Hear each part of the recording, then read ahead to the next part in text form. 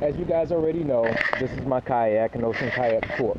It's a motorized kayak, uses a battery, 36-pound thrust trolling motor. We already know that. A couple years ago, I upgraded from a marine battery to a lighter weight lithium ion battery that I built myself. 60 amp hours, only weighs 20 pounds, lasts all day. Good deal. But this season, I upgraded again and I moved on to something even lighter. This is my new battery. Lithium ion, once again, a little smaller in capacity. It's only 40 amp hours, but this is so small. It only weighs 9 pounds, 12.8 volt, uses a different packaging. These are high power cells, so they have more energy condensed in a smaller area. This actually consists of two 20 amp hour batteries. Each battery is wired with 4 cells in series. Put both of the batteries together, run them parallel to get double the capacity to get me up to 40 amp hours. To put things in perspective for size, here's my old lithium ion battery, 20 pounds, and here's my new battery, which weighs 9 pounds. And that's a 20 ounce soda bottle, so it's very small.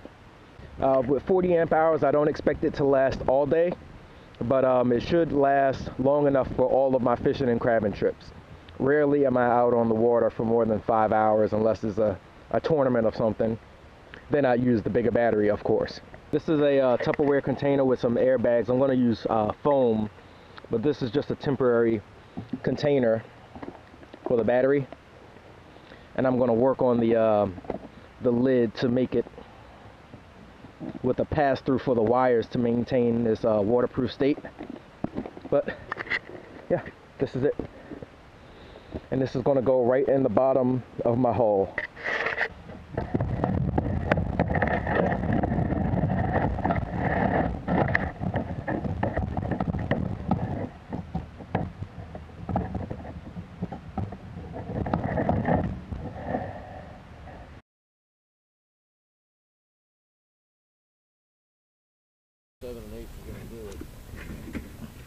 All right. Thanks. I caught 2 last.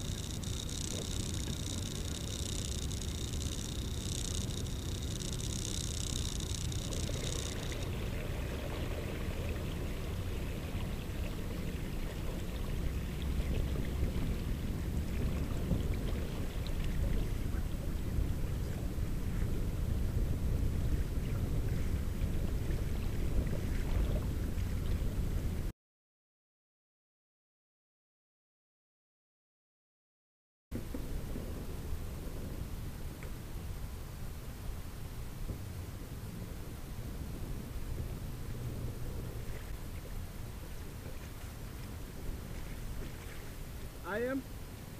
Oh, okay. Oh, I see one sticking out right there. Or a piece of wood or something. Oh shit, there it is.